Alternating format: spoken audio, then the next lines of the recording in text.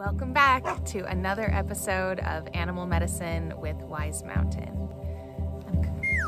I'm coming to you today from beautiful Sun Valley, Idaho. You hear that drumming in the background? It's actually my mom.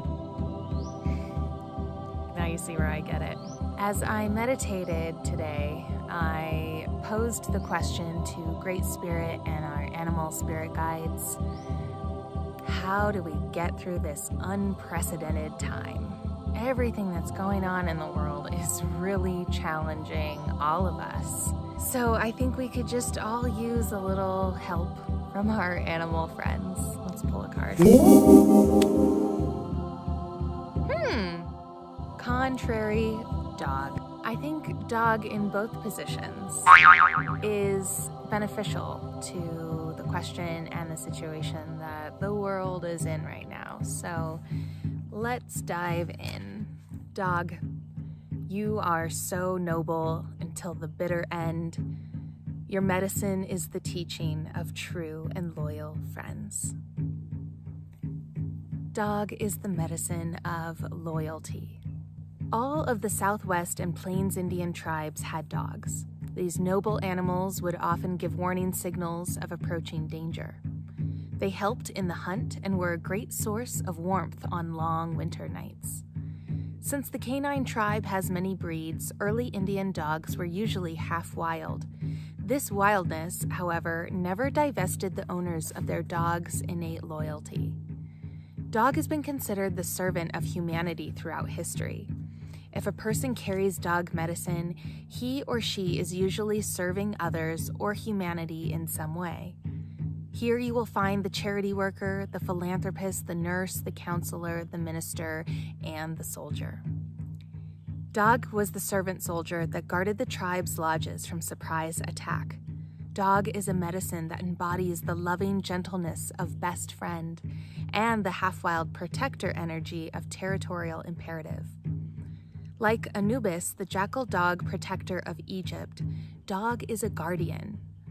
Throughout history, dog has been the guardian of hell as well as of ancient secrets, hidden treasures, and babies, while mothers were cooking or in the fields.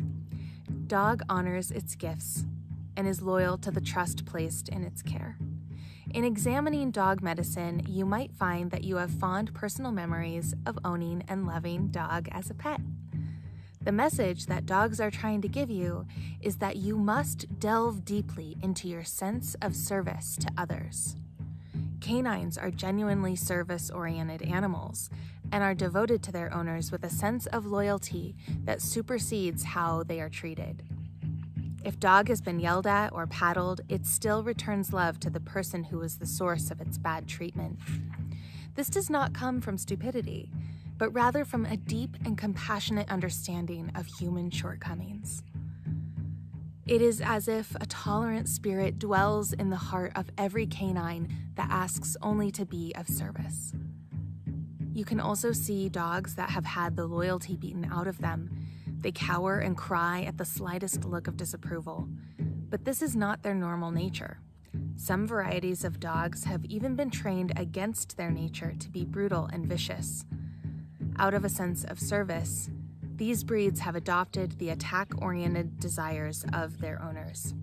They carry an altered genetic memory of what service means if they are to be approved of by their masters. Dog medicine asks you to look at how readily your sense of loyalty is countermanded by your need for approval. If you have pulled the dog card, there are several questions you need to consider depending on the situation about which you are asking. 1. Have I recently forgotten that I owe my allegiance to my personal truth in life? 2. Is it possible that gossip or the opinions of others have jaded my loyalty to a certain friend or group? 3. Have I denied or ignored someone who is trying to be my loyal friend? 4. Have I been loyal and true to my goals? In the contrary position, dog may be telling you that you have become critical or mean due to the company you are keeping. The reversal of this medicine could also imply that it is time to stop cowering with fear and time to begin to tackle the adversaries of your confidence.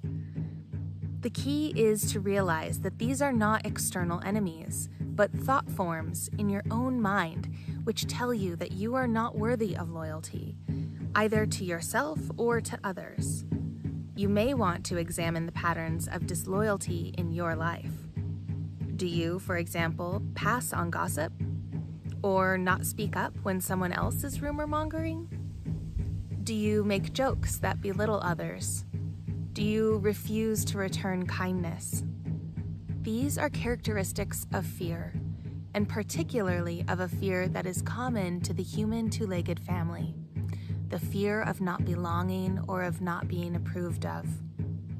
Reclaim the power of loyalty to self and self-truths. Become like dog, your own best friend. Thanks, Mom. Just drumming away. So how could I do a dog medicine episode without my own dog here? Aya, say hello. Whether we have a dog in our lives or not, we do have to become our own best friend. What do you see? Is that a bird? Where'd it go? Well, I think Aya's had enough of this. And so we both bid you farewell. Oh. And we'll see you next time.